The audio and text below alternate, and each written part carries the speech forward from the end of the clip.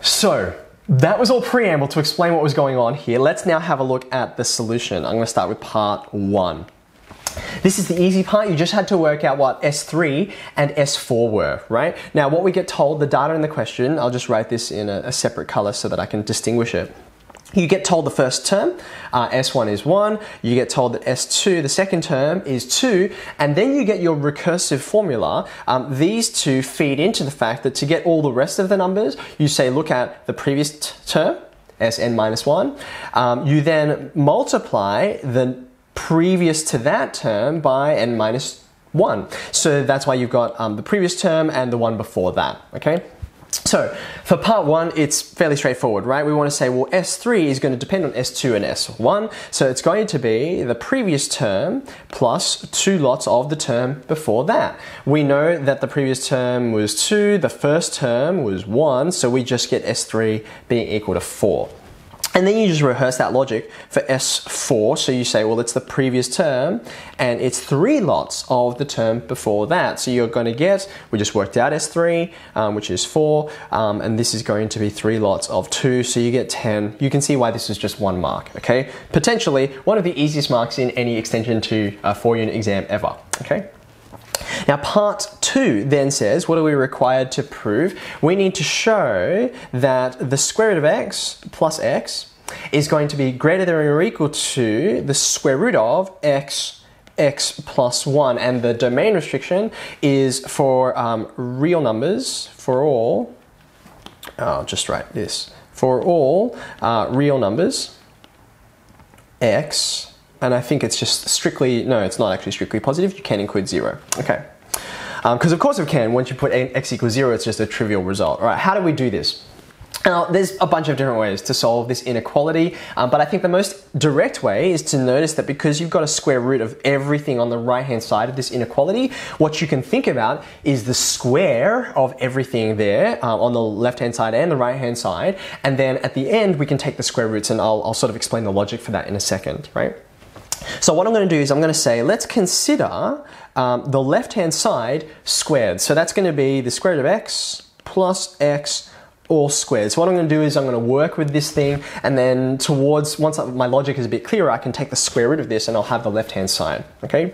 So I'm just going to expand the binomial. This is going to be square the first, let's double the product in the middle, and then I will square the last. There we go, okay?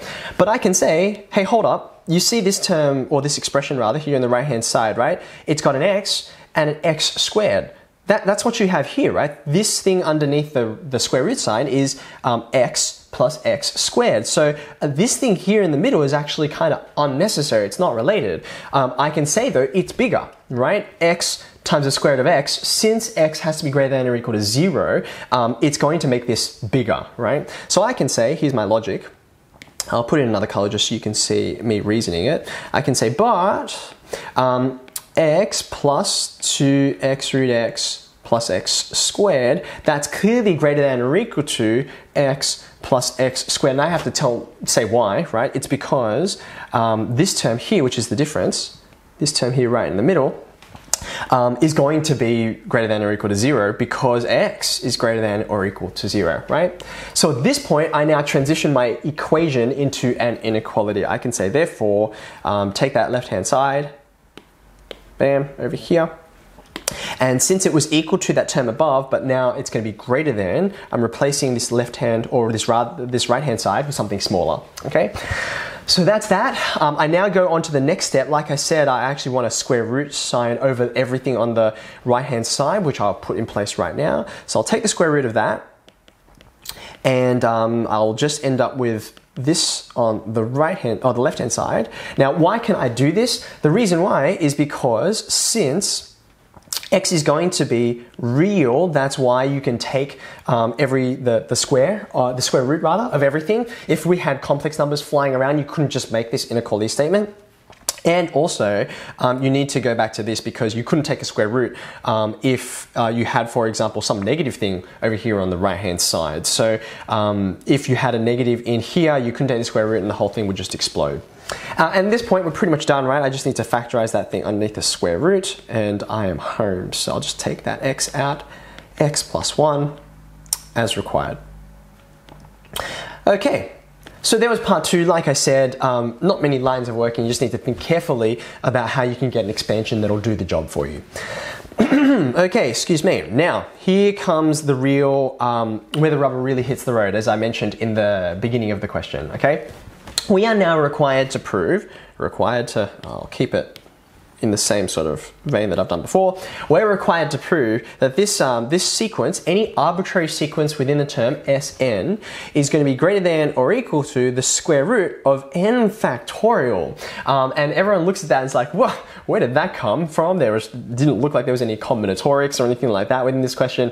Factorials often weird people out, but you're going to see this is not too dramatic actually. We're going to be able to work with this using induction. And then you can see we get given this particular set of restrictions on n. It's got to be greater than or equal to 1, and it's got to be an integer. Okay, now normally I would like to just go through this question as normally as I could, and then say, oh, I'm going to yes, well spotted, Emmanuel, by the way. Sorry, that was a few minutes ago. I just didn't notice the chat. This is very similar to a question that appeared in a previous trial. This question here, the twist about this being, let's just go back, a second order recursive formula means that there's going to be a very significant difference about the way that we conduct our first 2 steps of this induction, right? We know how induction works. We test, we assume, and then we prove, right? You test the base case, you assume for an arbitrary case, and then you use that as your foundation for a proof, okay? But you can't do that for a second order recursive formula in the same way. Here is why, right? Think about, for example, think about how a normal induction proof works, right? When you do the test, and this is for like, say for example, n equals 1, then we assume the statement is true for n equals k, and then what we do is we prove that the statement is true for n equals k plus 1. When you do this normally, when you're proving it for n equals k plus 1, you obviously refer straight back to your inductive hypothesis, right? Because you will find the n equals k statement somewhere hiding within the n equals k plus 1 statement, and that's usually the way, like a lot of your algebraic effort is to find where that is or to simplify what you get after you use that result. But because this is a second order recursive formula, when you have a look at any step, like it could be the 4th or the 5th or the 6th step or the 100th step, right? You're not just going to look back at one previous step. The whole point of it being a second order formula is you're actually going to look back another step, right? You're not just going to look at n equals k, you're going to look at the term before that, right? And so you need to actually have 2 successive terms for your inductive hypothesis. And because when you're finished, right, you're going to say, oh, because my base case works, your base case also has to have 2 steps in it, because any arbitrary step along the way of your sequence, Sn, has to have the previous 2 steps that it can stand upon, right? So unlike just going 1 step at a time like a normal induction does, this one you have to have your foot firmly planted on 2 previous steps. So that means, and lots of people missed this when they were doing this question in the HSC, that means when we do our test, the first thing I hope all of you reflexively did was, well, I'm just going to test n equals 1. It's not that big a deal, right? The left-hand side gives you 1, and the right-hand side, the square root of 1 factorial, it also gives you 1. So therefore, yeah, it checks out. S1 is greater than or equal to the square root of 1 factorial, tick. But that's not enough. The first n equals 1 is not enough to make the base case. The base case actually has to have 2 things in it, because if you want to progress from that to go further, you need S2 as well, as a minimum, right? So therefore, I also have to test n equals 2. Thankfully, it is just as little amount of work. You can say, well, S2 by definition is 2.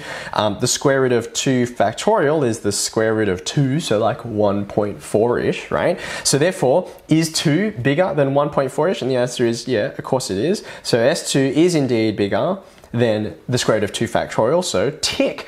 Now I'm done. Both of these terms are my base case, okay? As I've already mentioned, the same thing is true for when I make my assumption, right? And if you only assumed for one thing, when you went on to do your proof, you would have been like, uh-oh, what do I do here? When I start doing substitutions, you're like, I need to go back another step, and you're missing a term that you can actually substitute in, right? So what I'm going to do is I'm going to say right here that it's not just true for n equals k. I want to go one more step, and then my proof step will include both of these, right? So I mean, I could do it I could have gone back one more, n equals k minus 1, but you know, negatives, gross. So I'm just going to go forward, and it just means that when I do my proof step, it won't be k plus 1, it'll be k plus 2, the next one along, okay? So in other words, what does your assumption tell you? For n equals k, it's that sk is going to be greater than the square root of k factorial, and for the other one, the next one over, it'll be sk plus 1 is greater than or equal to the square root of k plus 1 factorial, okay? So that was the big difference. From there, I think if you have this foundation, like if you realize that this twist has this different implication for your test and your assumption, you should be pretty okay for, like, and I've given you this massive head start on me. So I hope if you didn't get the solution yourself in the breakouts, you'll be able to get it now. But let me talk you through it.